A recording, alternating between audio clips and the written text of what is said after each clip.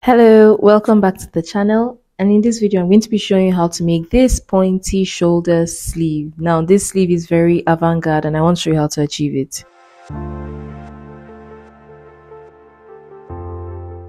So to start drafting, you will need your basic sleeve block traced out, and if you don't know how to achieve this basic sleeve block, I have a course for it. You can check the link in my description and you'll find the course. Then you measure 2 inches from the top of your sleeve head, so from the top, which is also called the crown, measure 2 inches under, and then you're going to square out a line on both sides of that point. So you're basically creating a horizontal line there. So the next thing I'll do is to square up a line from that center green line, and the length of this line should be dependent on how raised you want the shoulder to be. So if you want it to be raised properly, like very high, then you use a high number. Like right now I'm using 5 inches, and that's quite high. Then you connect it back to the horizontal lines on both sides of the sleeve head, just as I'm doing now. So you connect to the back, and then you do the same for the front part of the sleeve. Now you would be creating a triangle, sort of. Yes. So next I'll just mark notches to identify the front part of the sleeve head and then the back. And next I would have to measure the curved part of the sleeve head. So you see, from the triangle to the underarm point, that's the front. So from where the triangle stops to the underarm point, you just measure, because you need this for the front bodice. And then of course you do the same thing for the back, because you need that measurement for the back bodice too. So you're just measuring this and you're taking note of each side. So yes, I'm going to label what I have for each side. Then you'd also measure the length of that triangle, just as I'm doing right now for the front, and then you do the same thing for the back, and you make sure you have to take note of these measurements. So I'm going to measure what I have for the back now, because I will need it when I'm drafting the back bodice and of course the front bodice too.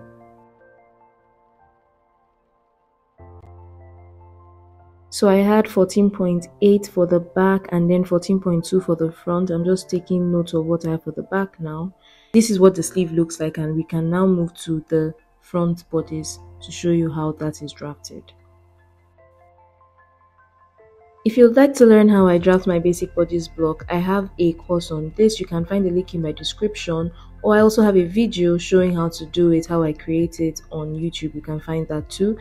So this is my front bodice block, and the first thing I'll do is to take that curved measurement that I took from the sleeve. Remember the front part of the sleeve, it was about 7 cm. So I'm going to measure that from the underarm point to where the 7 cm stops, and then of course mark the point. So after doing that, you take your ruler and you connect that point to the shoulder neck point, or wherever that neck point is, you just connect it that way. And then you find the midpoint of this line that you have created. You have to measure that line and find the midpoint. Now all of this that I'm showing is based on a particular style. Like there might be other ways that you can adapt this same information that I'm giving to create other designs for this raised shoulder, but just get this and then you can always modify it for other styles. So now that I've marked that midpoint, I'm going to square up from that point. You just square up a line from that point, like I'm doing now. So after doing this, remember the triangle measurement we took for the front part of the sleeve.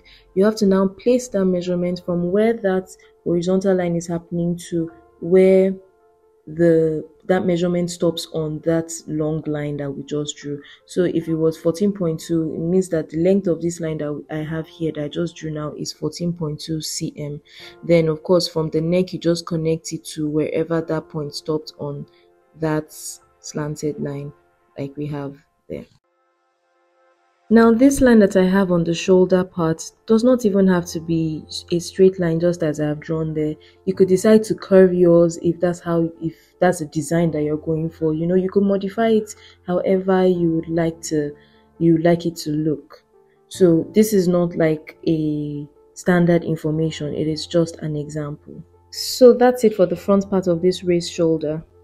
And now we move to the back to still follow the same process. You start by marking the measurement of that curved part, but now for the back. And I believe for the back we had 6 cm. So I'm going to just mark from the underarm point to where the 6 cm stops.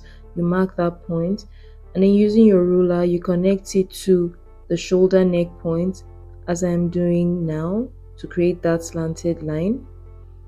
And next you would find the midpoint of that line. You mark the midpoint of the line, mark that, then you square up from that point. You're squaring up from that point. Just the same process as we did for the front. Now that that's done, we'll take the measurements that we had for the triangle, but now for the back side of the sleeve. And I believe we had 14.8 cm. So the length of this line I'm about to draw has to be 14.8 cm from that armhole. So I have that now, and then you just connect the shoulder part back to where the triangle meets, as I'm doing now.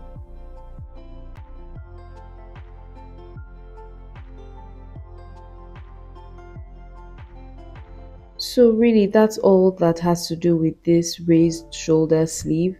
Now I'm just going to be adding allowances, but then of course you could decide to style your bodice in different ways, you know, just style it as you would like, but I am just doing a basic style right now. Yeah, so all I'm doing is just to show you what the raised shoulder sleeve looks like, but you can modify your pattern, or you can modify your pattern however you please. So I'm just adding allowance. Now the allowance that you need for this pointy part has to be about a 1 cm. You would not want to do anything more than that, so that you don't struggle with tension, because there will be tension, especially at that triangle point, the pointy part of the triangle. You might suffer some tension, so you just need to work with this small amount of allowance. Yeah, so I'm just adding allowances to every part. I'm going to do the same thing for the front of the for the front bodies also, and that's it.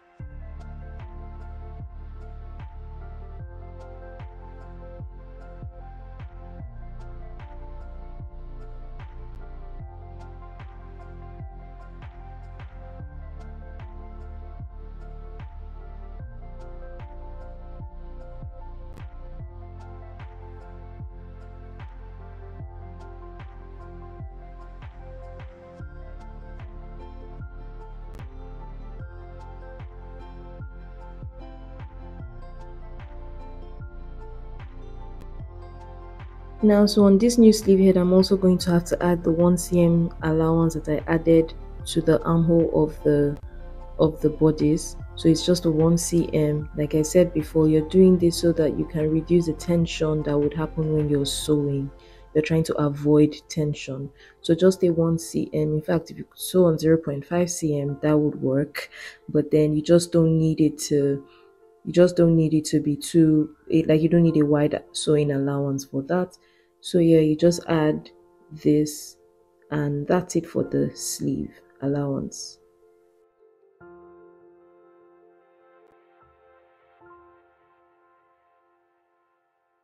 So now I've added all of the allowances and I've cut out, and this is what my sleeve pattern looks like. You see the raised and the pointy part. You no longer have a rounded sleeve head, now you have a pointy sleeve head. And this is the front bodice. It also does not have a regular shoulder anymore. Remember I said that the shoulder part doesn't have to look like that, it could be curved, but yeah, that's the front bodice. And this is the back bodice, also looks like the front. Yeah, so in sewing this, like I said before, you might struggle with some tension, but then you should be able to work it out, and you might need to use some padding also just to make it stand as it should. So whatever you would need for structure, like wadding or hairstay, just to make it stand properly. Maybe in another video I'll show you what this would look like on fabric, but this is basically what the pointy shoulder sleeve pattern looks like. And I hope you enjoyed this video. If you did, please like it, share it, and subscribe to the channel. Thanks for watching this video, and I'll see you in the next one. Bye.